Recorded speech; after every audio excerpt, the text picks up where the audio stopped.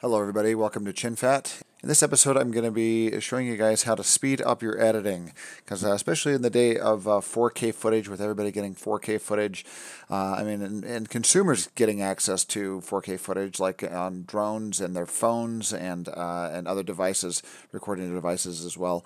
Sometimes when people try to edit that 4K footage, they're realizing it taking a toll on their system. It's really slowing things down. So I'm going to in the next couple episodes, I'm going to be showing you some proxy options. I'm going to be showing you a few different options. In this specific episode, I'm showing you how to transcode your footage and turn it into optimized media. Because what we're using here, this DJI footage here that I've got, at least with my, I've got the DJI Mavic Pro, and with that camera, it shoots into a codec called H.264.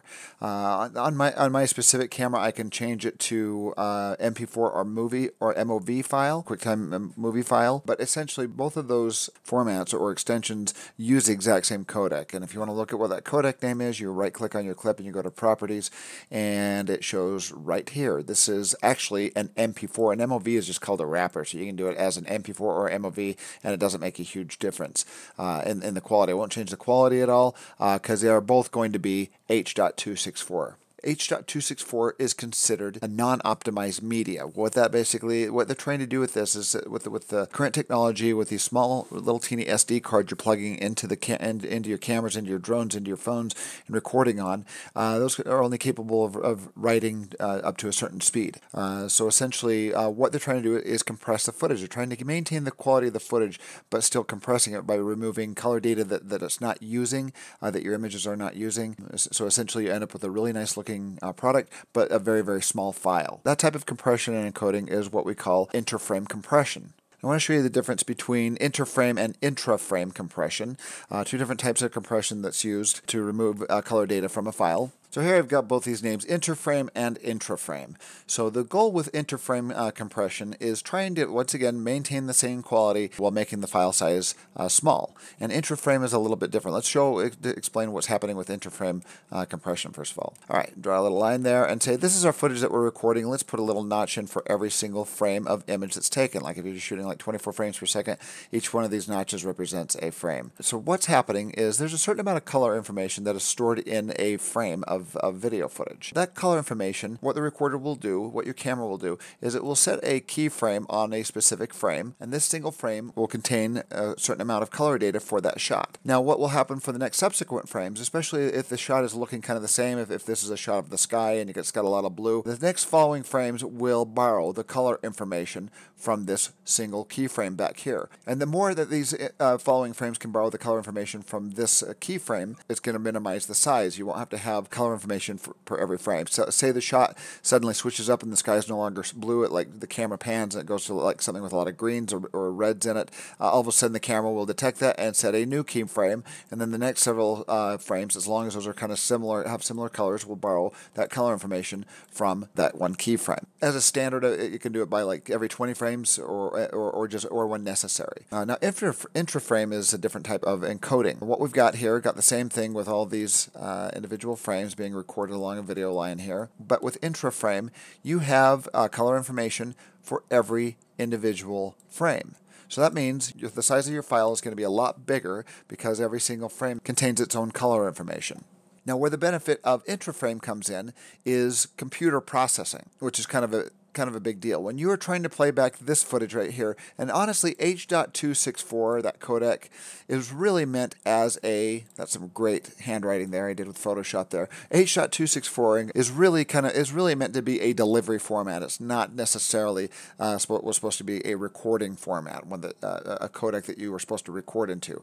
It just kind of caught on with especially with consumer products, because you could buy smaller, cheaper SD cards, and you could get a lot more footage onto those cards, and there's a bunch of different reasons why this kind of took off. But in the professional world, this is very, very rarely used as a recording format. In the very least, usually Apple ProRes 422 is kind of the base professional level that people are using to record their footage to. But a lot of cameras, if you have AVC codec, H.264 codec, MPEG codecs, a whole bunch of different types of codecs, these will be considered interframe, or what I like to call non-optimized media. Now, interframe is optimized media, and what I mean by that is when a computer is processing and it's trying to play back this footage, especially if you got 4K footage and you got some slower hard drives or a slower system, the computer is going to be doing a lot more processing, because as it's playing through this footage here, it's going to display this frame, but has to access the previous frame for the color formation. Then it does the next frame, and then it has to access this keyframe once again. And there's a lot more processing going on. So sometimes you get, with H.264 footage, your computer starts chugging and having a difficult time playing the footage back.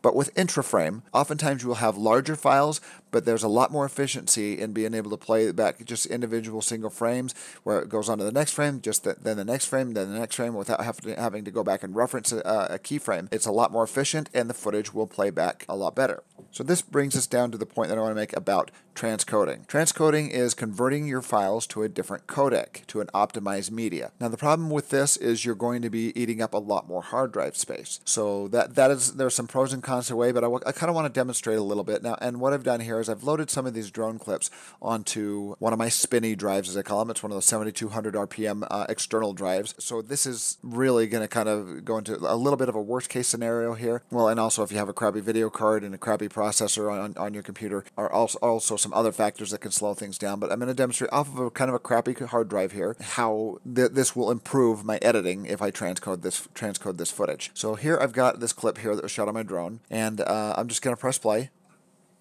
And it's taken a second. There, it finally jumped, and now it starts playing back.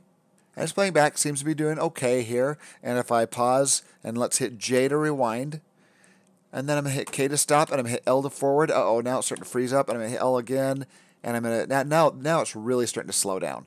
And watch this, even when I grab my playhead and I drag through this, it gets really choppy and chuggy, and if I hurry move it to a different part of the image, it takes sometimes 2 or 3 seconds for it to update and jump to that image. See, look at that. It takes about 2 seconds, 2 seconds.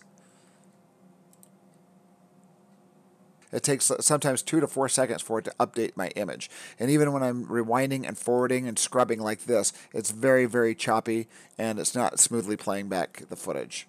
So if you want to have less issues with editing, oftentimes transcoding the footage will help. So what I'm going to do here is I'm going to highlight all my footage here, and I'm going to transcode this media. I'm going to hit Control-M to export out my media from Premiere. Once again, I got this in a folder called Original Footage. I'm going to convert this to Apple ProRes. So I'm going to go to a QuickTime format, which is the Apple codec, and I'm going to go to Preset, and I'm going to change this to ProRes 422.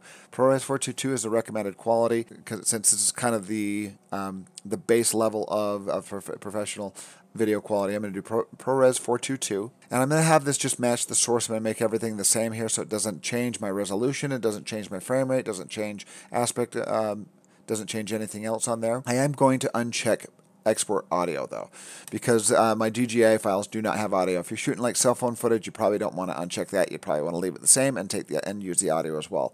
Just I'm trying to match the nature of these video clips that don't have audio recorded onto them. Because if you record audio with a drone, all you're going to get is just a bunch of buzzing noises from the blade spinning. Okay, so now I'm going to hit Q and send it over to Media Encoder, which will do the encoding for me. So we are going to convert these files, or transcode them. It's called transcoding. We're going to transcode them from H.264 to Apple ProRes 422.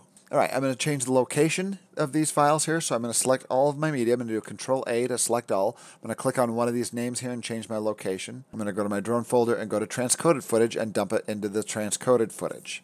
Now that I've got a different location, I'll press play. And while this is encoding, one thing that I can quickly mention is what they call bit depth, color depth, bandwidth. There's a whole bunch of different names for it, but it basically shows how large your files are going to be. On DJI's website, they're a little bit vague on the very specifics of their codecs, but they do mention that they do record in an H.264 video, is one thing they mention here. So they do mention the codec that it records into. But right here they say the max video bit rate is 60 megabits per second. So I imagine that that's going to be what their maximum resolution, their true 4K resolution here at 24 frames per second encodes at, is at 60 megabits per second, which is going to be very small files, relatively speaking. But we go to Apple ProRes site. If you Google ProRes white paper, it will bring up their white paper that has all their codec information. And down on page 25 of their PDF, you can go down to your 4K footage here, and I can look at 24 frames per second, and I go over to megabits per second to see how much larger the file is going to be, and whoa, look at that. So if I go under ProRes 422 right here, and I go over onto 4K 24p, move over, look at how big this is going to be. It's 500 megabytes, which is huge. And even though this is going to be a lot, that's like, geez, 10 times, close to 9 times, 10 times the size of our original file there. Even though that's going to be a lot larger file, this is going to play back a lot smoother than the original file, than my original H.264, because this is now optimized media. So I'm going to let this finish encoding my footage, then we'll come back and show you the results. Okay, we're back. Media encoder is done with that footage that I just exported, and I'm going to import that folder. Now I'm going to get the transcoded footage folder, import that folder. I'm going to drop one of these in a timeline here. Let's drop this longer one in here. And now I'm going to drop, so this first one here is the original footage. And then the next one that I'm going to drop in here, and notice it's exactly the same length and everything. It's a duplicate of this file, but it's just a different codec, or it's a different codec, so it's been transcoded. So those are the exact same codec, exact same length. So these are different codecs. This one's been transcoded. That's my transcoded one. This is my original one right there. And let's kind of check out the performance on these things. So as I start to move my playhead through the timeline, look how chuggy that is. It just like, it does not smoothly show the shot. It doesn't smoothly scrub through the shot. Watch what happens when I move to the new ProRes shot. As I grab this and drag it through, it's keeping up a lot better with this. And once again, this is on a really slow hard drive of mine, and it's also, and I'm also recording right now my screen, and I'm also recording this session, so it's taking up a bit of my video card. So right now, this thing is a heck of a lot smoother than the playback on this H.264 item right here. Watch what happens if I do my JKL here. I do J to rewind. It takes a second. 1, 2, 3, 4, 5, 6, 7. Oh my gosh. And now it just started going, and it's chugging. It's not even keeping up. So as I stop, it'll take it a second to jump to that, back to that frame. 10, 9, 8, 7. Oh my gosh. It's frozen up. There it goes. That took a long time. So this has taken a long time. This has taken a lot of processing on this clip right here. It's a 4K file, and it is on a slow hard drive. So when I put this on a solid state hard drive, it plays a lot better. So one thing I'd really recommend doing, if you can afford it, get solid state drives, install them in your computer, or get externals, or purchase external solid state drives. And then if you can, what helps as well is getting a USB-C connection to your computer. If you don't have a USB-C connection on your PC, you can install it as a PCI card inside your system, and then with those external hard drives, they act just like they're an internal hard drive through USB-C, and it's really nice and fast. But if you're stuck with a slower computer, now watch this with my ProRes footage. I hit J, it rewinds immediately.